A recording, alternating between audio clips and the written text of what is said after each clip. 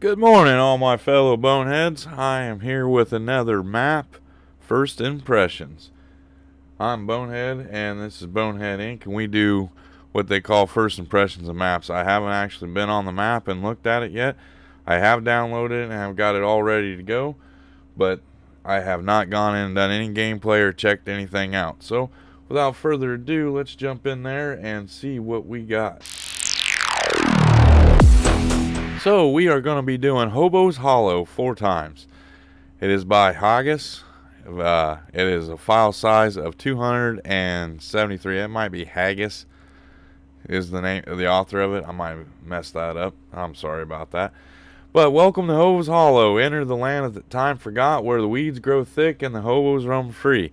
There are 57 fields, various sizes, and a selection of forestry plots to suit all of your logging needs. This map includes a section of empty plots that are ideal for production placement or maybe starting a new farm.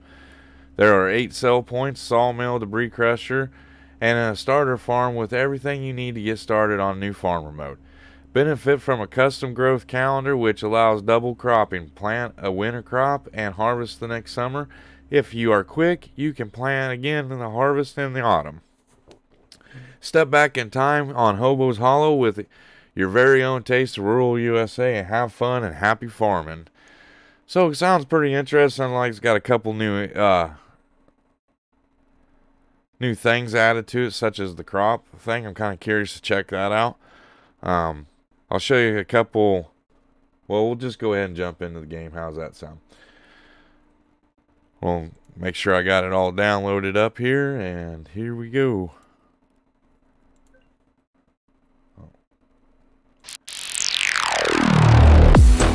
So here we go. I got it in 5 here, saved up. I can turn on all my mods, let her load up a little bit.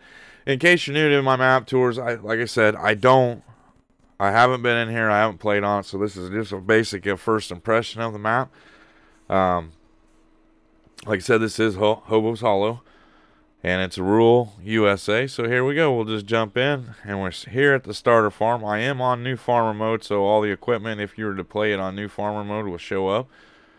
We'll do a quick look at our farm here, and then we'll kind of jump around the map and then do some aerial stuff. So it looks like you got your basic farmhouse.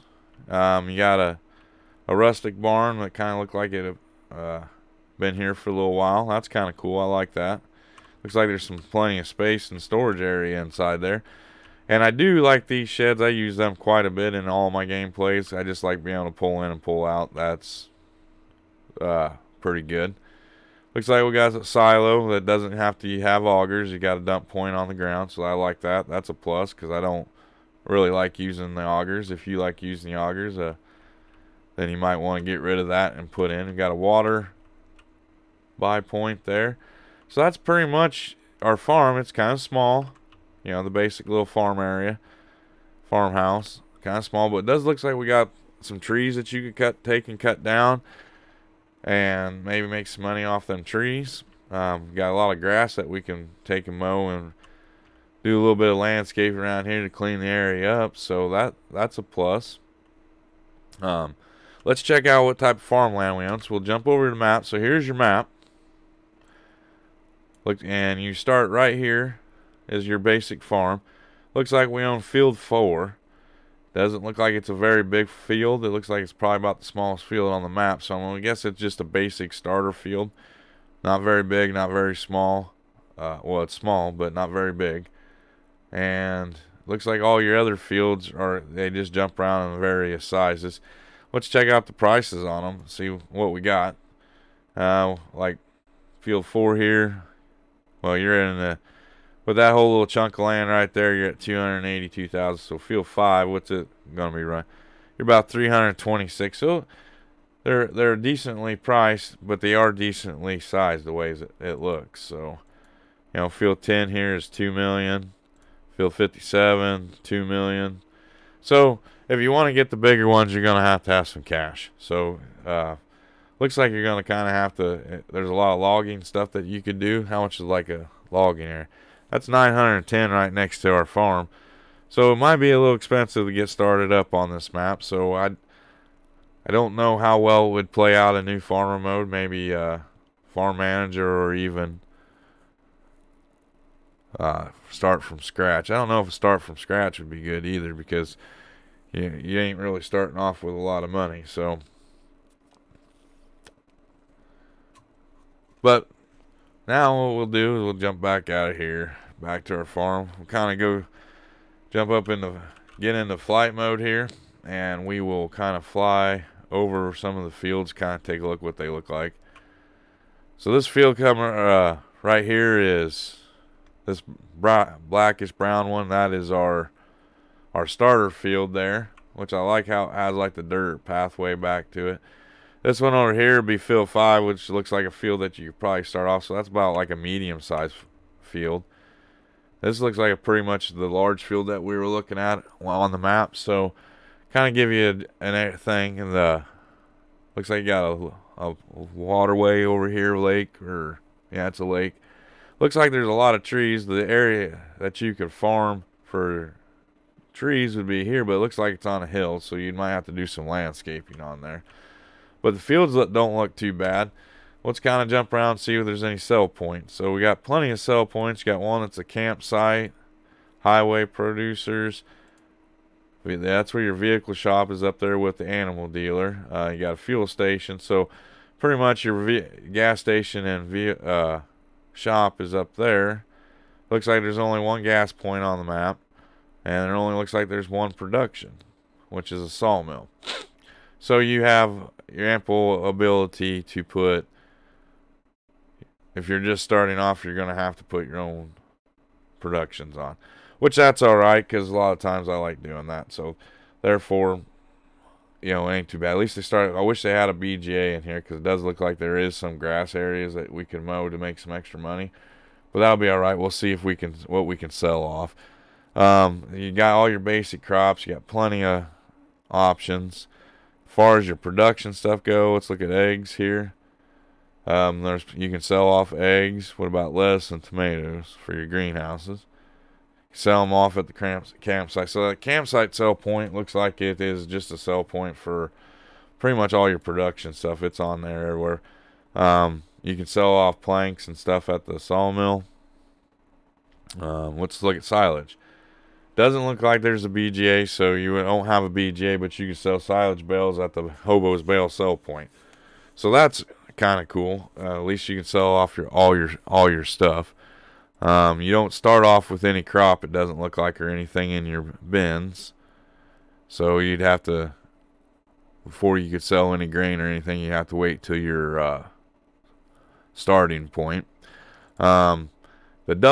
This is something that kind of intrigues me. He said something about having a double season. So if you were to plant here in September or plant in March, you should be able to harvest in June and then replant. But it doesn't look like you can. Oh, that's kind of weird, but I don't know. You have to kind of check it out. You can do your wheat and barley, which are usually here, but says that you can plant your. Yeah, you can take and plant here. You wouldn't be able to replant them fields until you could harvest them. So I don't know. It's something to check out, play around with, and see what it is. Looks like some crops you might be able to get 2 plantings done in one season. There's what it looks like to me. So it's something to check out. Kind of interesting. I haven't seen that before. So without being said, here's a good aerial view of the place. Not too bad. It looks really good. A lot of detail. Kind of basic stuff. So we'll jump back to the map here. Like I said, there's only one sell point, which is the sawmill, so we'll go visit that place. So here's your sawmill. It's got the big style sawmill building. Kind of like this one better. I think there's only like 2, maybe 3 sawmills that you could choose from, but I like that one. That one looks pretty good. So you could do a lot of logging if you wanted to, but it does look like it's going to be a little expensive to get into logging, because like all your forest plots, that one's 800, that one's 427, which is not too far away from the farm. About right here, that's 501. Yeah, so you're going to spend a little bit of money, but it looks like you're going to start off with some logging that you can do maybe to build up on your money. We'll have maybe get into it and play it and see what this. Looks like if you buy this one here, you'll get all these little plots. So that might be something, but it's $2 million. So it's something to kind of check out and look into. So it looks like you can basically start off with doing some logging, maybe a little bit of grass work if there's some grass areas. So I kind of like that. We'll jump over here to our garage and see what we have. Small tractors, it looks like we have the T6 New Holland. Great tractor. I like using that. It's a good small tractor. Medium tractors are going to start us off with the 4755, as I call it, the big deer, and a Massey Ferguson 3670. We have the basic starter combine, basic starter truck, basic trailer, basic header. Looks like we got another 3 miller. I'm not even going to go in there. 3 miller cultivator, 3 meters planter, and you got a subsoiler.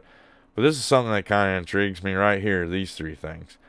Yeah, this is the first time I've ever seen on a map that they start you out with a fertilizer spreader, front loader, and loader tool. So there's an unexpected thing that you don't have to buy.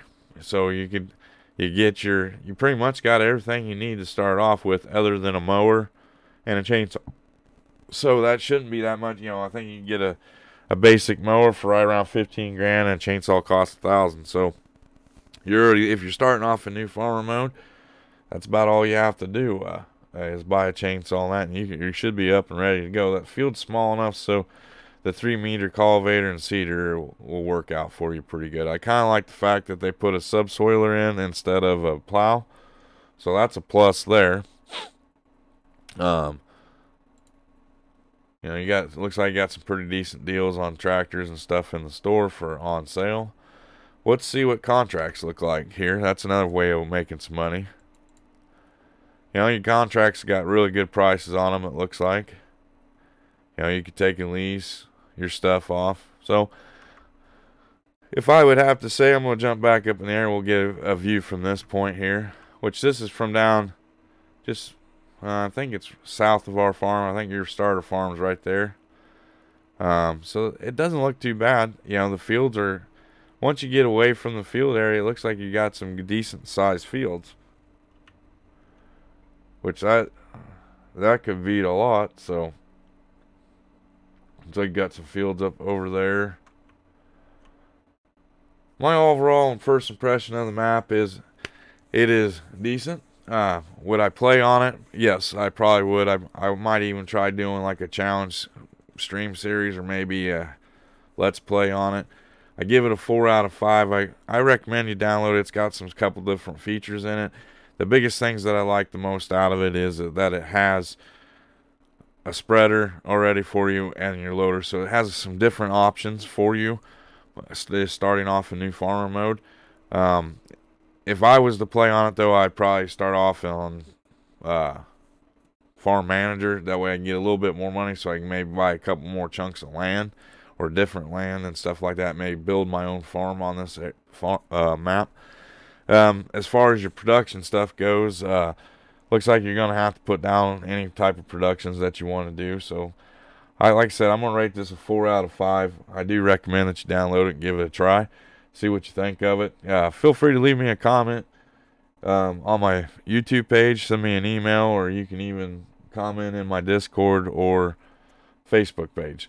So with that being said, I hope you guys enjoyed this. If you like it, make sure you hit that like button. If you haven't subscribed yet, hit that subscribe and hit that bell, because you never know when I'm going to do something bonehead. This is Bonehead, and I'll be talking to you in the next video. Have a good day, guys.